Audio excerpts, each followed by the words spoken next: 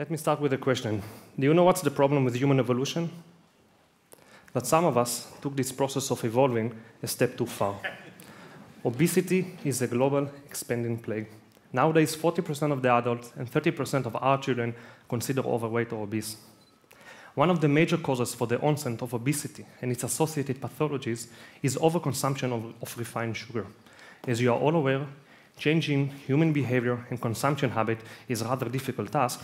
Therefore, finding healthier nutritional solution for that is currently, at least in my opinion, one of humanity's greatest challenges. Low-caloric sweeteners, natural or chemical, may alleviate the problem to some extent. However, they are not without their problems. With that said, nature's most promising analog of sugar is a rare sugar by itself named psicose. Psicose, an epimer of fructose, have almost identical taste profile and chemical properties, such as sucrose, with virtually 0 calories. It does not elevate blood glucose or insulin level, and it's safe to use also by diabetic patients.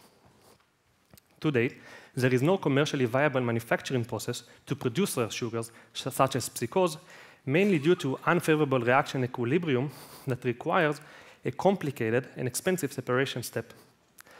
This imminent problem is granted and cannot be overcome by a single enzyme.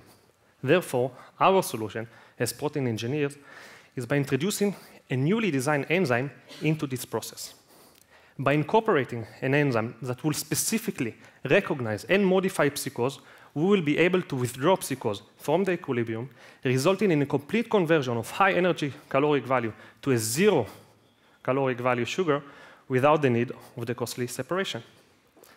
So herein, we propose an efficient and facile way to produce rare sugars such as psicose. Now, I'm aware that this may not be enough to fully break down the wall of obesity, but I will argue that affordable psicose will have a central role in tearing down many of those bricks.